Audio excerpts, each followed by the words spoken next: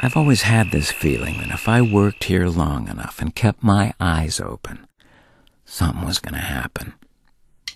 Like some guy from Nigeria checks in, he wants to sell you a roller coaster.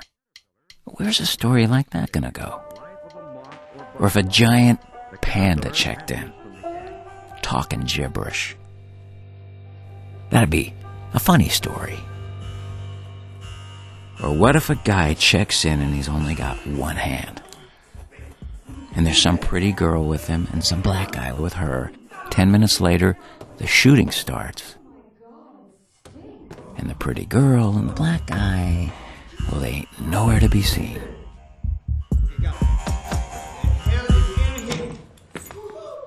Where's a story like that gonna go?